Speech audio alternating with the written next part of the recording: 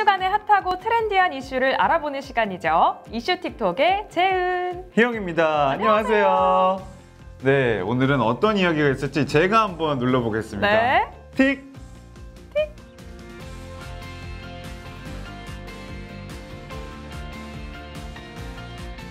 희영 씨, 네. 지금 희영 씨가 입사한 지 반년이 지났어요. 그러네요. 시간이 정말 빠르네요. 네, 차를 좀 플렉스 해야 되지 않겠습니까? 차를 플렉스할 때가 됐는데 네. 제가 안 그래도 알아보니까 제가 좋아하는 해치백 스타일인 차량이 아이오닉과 아이서티가 있더라고요. 네. 이 둘 중에서 어떤 걸 살지 정말 고민하고 있습니다. 해치백 정말 많이 들어봤는데 해치백은 일반 차량들과 좀 다른 건가요? 안 그래도 오늘은 이 차량의 공간과 이 디자인에 따라서 어떻게 분류가 되는지 한번 자세히 이야기 나눠보도록 하겠습니다. 네, 이야기 나눠볼게요.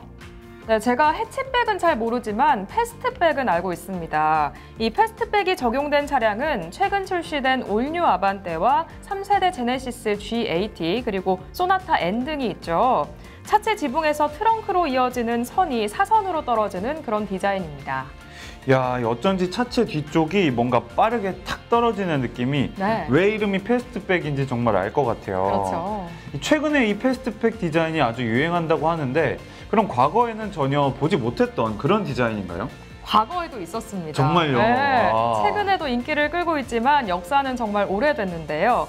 빠르고 날렵한 스타일과 공기 역학적 효율성 때문에 1930년대 미국과 프랑스, 이탈리아에서부터 인기를 끌었고요. 우리나라에서는 우리 현대자동차가 최초로 양산한 포니가 패스트백의 원조라고 합니다. 야, 우리가 최초로 양산한 포니도 패스트백의 원조였다고 하니까 그렇죠. 역사가 정말 오래되긴 했네요. 그렇죠. 네, 하지만 패스트백이 전부는 아니죠. 네. 우리가 일반적으로 알고 있는 이 세단의 형태, 본네트와 탑승 공간, 트렁크 라인이 명확하게 3구역으로 나뉘어져 있는 노치백 스타일이 있는데요.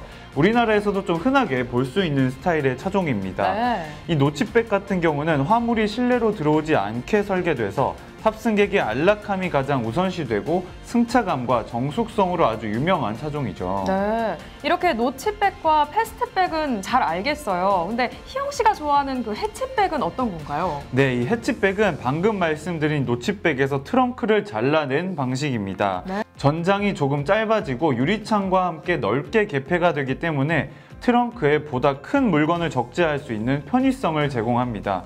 경우에 따라서는 2열 시트를 접어서 활용도 할 수 있어서 정말 실용적인 차량으로 평가받고 있어요. 그러고 보니 이 해치백 차량들은 트렁크라는 개념이 없고 뒤쪽이 높게 솟아 있어서 실내 공간과 뒤가 연결되는 그런 느낌이더라고요. 바로 그거죠. 네. 이 국내에서는 아직 수요가 그리 많지는 않지만 이 활용성과 실용성을 특히 중요시하는 유럽에서 해치백은 정말 큰 인기를 누리고 있는데요. 네. 때문에 우리 아이서티가 정말 유럽에서 선전하고 있는 이유입니다. 또한 해치백 중에서도 아이서티 N라인 같은 고성능 모델을 핫 해치라고 부르기도 하고 앞으로 출시될 좀 다양한 해치백의 스타일을 기대해봐도 좋을 것 같아요. 네, 맞습니다. 이 승차감과 정숙성을 강조한 노치백, 그리고 날렵하고 빠르게 깎여나가서 스포츠카의 느낌이 나는 패스트백, 그리고 실용성과 활용성을 강조한 해치백, 이렇게 세 가지 알아봤는데요. 차량의 형태에 따라 또 라이프 스타일에 따라 차종이 이렇게 나뉘는 거 보니까 너무 신기했고 나는 어떤 차종이 어울릴까 하는 생각을 좀 하기도 했습니다. 그럼 재은 씨는 오늘 이렇게 이야기 나눠보니까 어떤 스타일이 본인에게 좀 맞을 것 같다는 생각이 드세요? 해치백이라고 하셨죠? 저는 해치백. 저는 좀 패스트백? 스포츠카 윙윙. 이렇게 슬림하고 예. 좀 이렇게 디자인이 멋진. 예쁘잖아요. 네, 맞습니다. 오늘 이렇게 모빌리티, 즉 자동차는 저희 인간의 삶과 늘 함께하고 가까이 있기 때문에 네. 생활 패턴과 활용도에 따라서 늘 변화하는 모습을 보이고 있죠. 각자에게 맞는 스타일의 차량은 어떤 차인지 오늘 또 함께 이야기 나눠보면서 또 생각해보는 시간이 됐습니다. 네, 앞으로 차가 지나가면 해치백, 노치백, 패스트백 이렇게 알 수 있을 것 같아요. 맞아요. 정확히 이렇게 맞출 수 있을 것 같아서 정말 유익한 시간이었습니다. 네. 오늘 이슈틱톡은 여기까지고요. 저희는 다음 시간에 조금 더 트렌디하고 조금 더 핫한 소식으로 돌아오도록 하겠습니다. 현대자동차 임직원 여러분 모두 다음 시간에 만나요.